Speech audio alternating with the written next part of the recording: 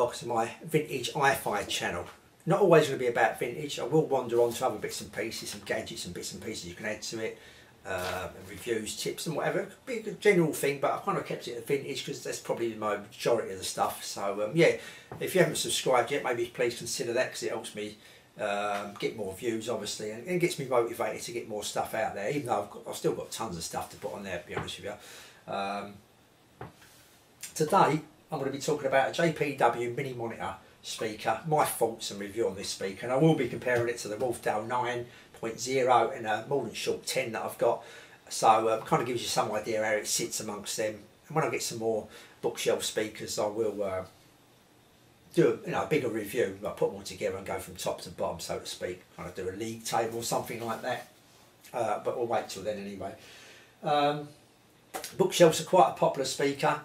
Seems to get the most views on my channel, and also quite popular on eBay and places like that. You know, you see them being sold all the time, because they're a nice compact speaker.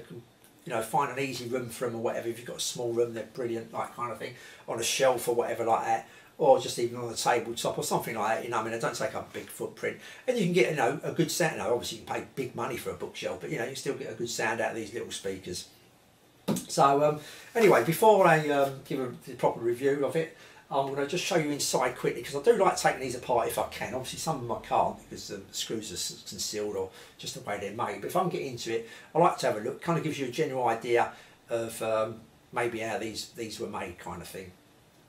So anyway, I've took it apart there. As you can see, there's inside, that's the crossover, and there's a little bit of wall, not much padding inside, I don't know much dampening inside at all. I was expecting a bit more, to be honest with you, but there wasn't a lot in there.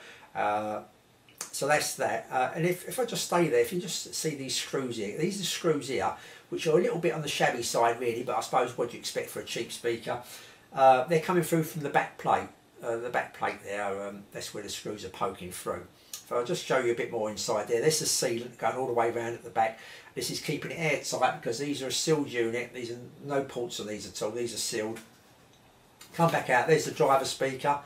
As you can see, the wires are actually soldered to the driver, so it's a good solid contact. What I did notice though, it's got a lot of scratches. I mean, I haven't done this, and I doubt if anyone else has took it apart. A lot of scratches in the back of this driver. You know, it's been scraped along different places. Now I've heard these are made in Pentonville and Dartmoor in the UK. These are a British speaker. Whether that's true or not, you know, prison rehabilitation, whatever it's called. You know, whether they're scraping along, you can imagine them scraping and pushing to each other like along this bench or whatever, and picking up these marks. So maybe that's what it is. I don't know. There's the tweeter there, and that's got the wires soldered as well, as you can see. Normal kind of tweeter for these speakers. If I just show you this picture here, this is the veneer that's kind of started to crumble, you know, kind of crease a bit, crease I would have said, near where the screw holes are, where you do the tweeter up, you know, I mean, maybe the tightness of the tweeter, or, you know, whatever, the veneer's just stretched a little bit, but I just thought I'd show you that. Won't matter so much if you've got the grills. You're probably going to leave the grills on maybe, so you wouldn't notice that, but you know, if you're a bit fussy or whatever, you know, just look out for that. I've seen quite a few on eBay and places like that, not just this model, but other models of different makes and whatever, where this can happen. You know, just something to look out for. Maybe zoom in on the pictures before you buy it, if you know, if you're really fussed about that. Okay, so if we come back to me, if I just spin it round there like that, this is the back. It's a mini monitor, as you can see. Now it's 6 ohms this speaker. This is the only 6 ohm speaker I've got at the moment.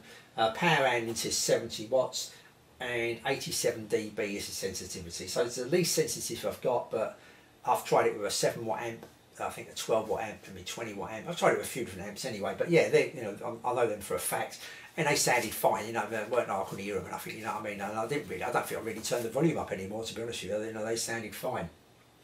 So that's the back normal screw terminals there, and this is the screws that are poking through. They actually go, and like I say, just poke through the enclosure the other side. What I will say, I've mentioned it before, is even on these, I haven't come across a speaker yet that I've bought that I didn't have to do one of these screws up. You know, one of these screws is loose. I think on one of them wasn't, on the other two, and I was surprised on one of them how loose it was. And I'm thinking, how can it get that loose? You know, maybe the sound vibrations of it, you know, over time. But then again, it could be like when they're making it in the manufacturers, like the bloke was doing this, bloke was in charge of doing the screws up. You know how to do, and one goes through, a couple go through. Don't do it as tight as possible. So yeah, definitely look out for that. You know, check all these screws, do them as tight as you possibly can, but don't go too mad, because you're screwing into wood here, and this is like this like chipboard kind of wood. and if you go too far it'll lose its grip and you'll be forever turning it. Then you probably have to look around for a bigger thread screw to get the grip back again. So yeah, don't go too mad, but do them up as tight as possible. Okay, so that's that. I put the Mordant short 10 at the back now.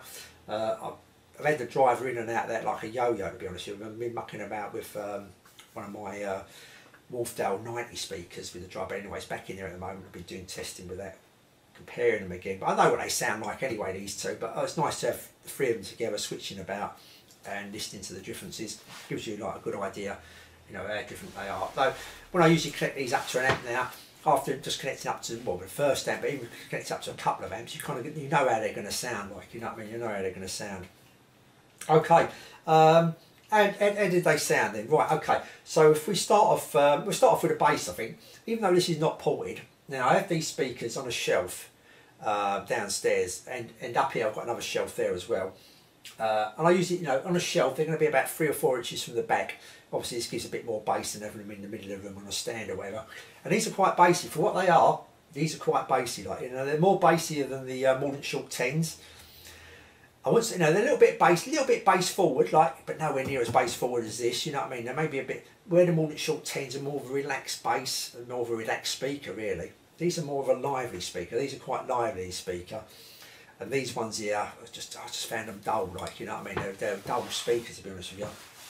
But that's my opinion, you know. I'm not disregarding anyone that's bought these or anything. But if you have, you know, maybe look around and try out another speaker, like, you know what I mean? I think you'd be surprised. You know, you can get something better. Like, you think, oh, this sounds a lot better than this did. You know, it's only my opinion. This is a nice looking speaker, but that's about it for me. Like, you with me? So it gets good reviews. So there you go. I know sometimes I wonder how, but there you go.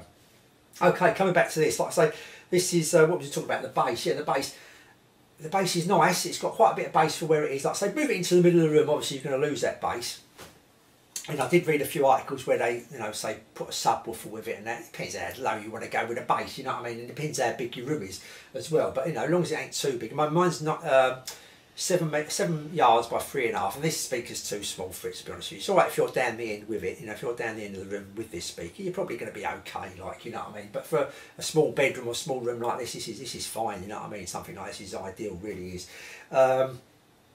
Yeah, so the bass is not as defined. It's more bass to it, but it's not defined. It's a bit lower the bass, but it's not as defined as it is on the Mordant Short 10. You know what I mean? You know, when you're hitting the bass drum and that, on the Mordant Short 10, you can feel like it's hitting a bass. You can imagine that bass drum, so to speak, where you can't, you know, it's not so defined as it is. This speaker isn't as defined as it is on that Mordant Short 10. And this here, it's just a muffled kind of bass. You mean it's so forward. It's just, you know, they put emphasising that bass. They emphasise that bass because it's a small speaker that. It's just not, you know, it's no definition to it. It's just a muffled kind of bass on that one. I mean, I've got a review on the on here, so if you want to go back and have actually look at the review of that speaker and what I actually thought of it, a bit more detail maybe.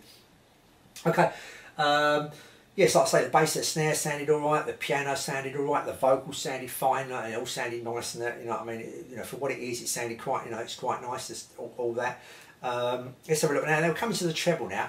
Now I found the treble right. It's quite bright. It's quite detailed. The treble is detailed, but it can be a bit harsh. You know, I mean, the treble is a bit harsh. I found you know, the eye's a bit harsh compared with the Mordant Short 10. The Mordant Short 10 was, like I say, more refined, more of a laid back sound.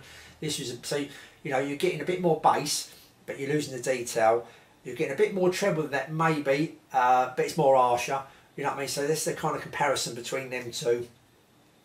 Yeah, I've got here, the bass is not as smooth as the Mordant Short 10s, which is right. Yeah, the vocals sounded fine, piano, drums, they all sounded fine, just that it was a bit more defined than Mordant Short 10s. I mean, it's not a million miles out, but it's still like just a little bit better on them, and there's nowhere near as muffled as it is, you know, is on there. There you go. So yeah, so really, like, you know, if I was just trying to sum this up and put it into some kind of respective, it's a good little speaker. You're going to pay £30, maybe £40 including postage. You know, you don't want to pay much more than that, because obviously you can wander onto other speakers. If one of these come up cheap, it's definitely worth getting, I think.